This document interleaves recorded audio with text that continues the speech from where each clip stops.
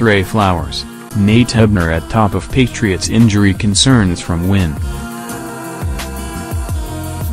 New England Patriots owner Robert Kraft says health is the great equalizer in the NFL, as injuries can change the picture in an instant.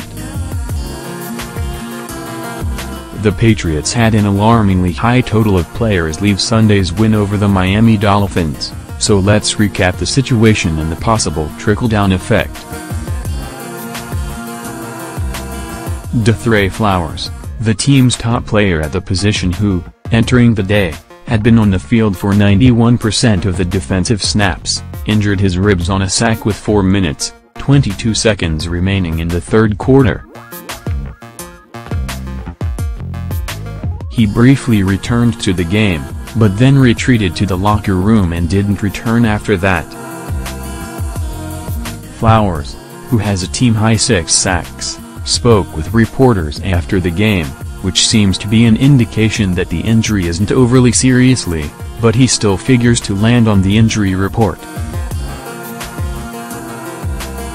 Defensive end is arguably the Patriots' thinnest position on their roster. Nate Ebner, knee. A trip to injured reserve seems like a strong possibility for the core special teams player, who went down in a heap while successfully converting a 14-yard rush on a fake punt in the first quarter.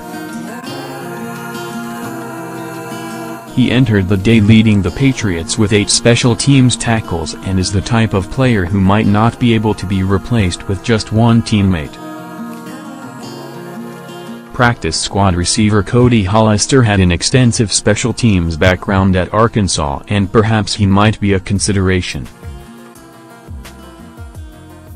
The possible return of special teams captain Matthew Slater, who has missed the past 2 games with a hamstring injury, would also help soften the blow.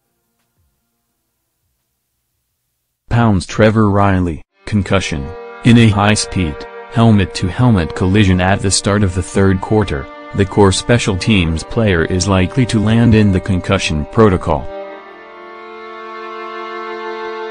As an example of how the Patriots had to adjust things to replace him in the second half, they tapped multiple players, a group including tight end Nguyen Allen, for his various roles.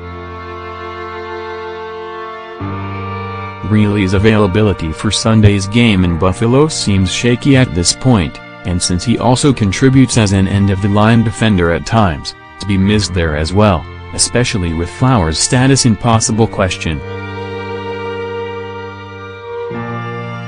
Marquis Flowers, right knee, injured on the same play as Trey Flowers late in the third quarter, he returned to the game and appeared to be fine afterward. Marquis Flowers' primary role is in the kicking game and in obvious sub-packages on defense. Adrian Waddle, right ankle, filling in for starter Marcus Cannon.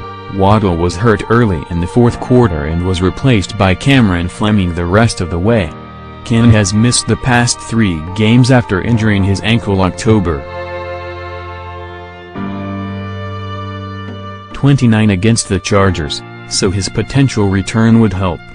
If he's not ready, and Waddle needs time, Fleming would be the next man up, and line coach Dante Scarnecchia has called him a starting caliber player earlier this year. With Cannon and starting center David Andrews' illness having been sidelined, the Patriots might have to consider a roster move if those 2, plus Waddle, aren't ready this week.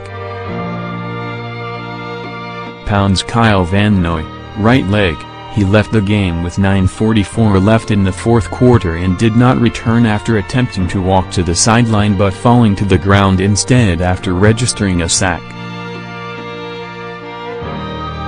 It could have been a cramp, as Van Noy was still limping in the locker room after the game. Van Noy has become a valuable Swiss Army knife defender for the Patriots, and there likely wouldn't be one player to replace him if he wasn't available.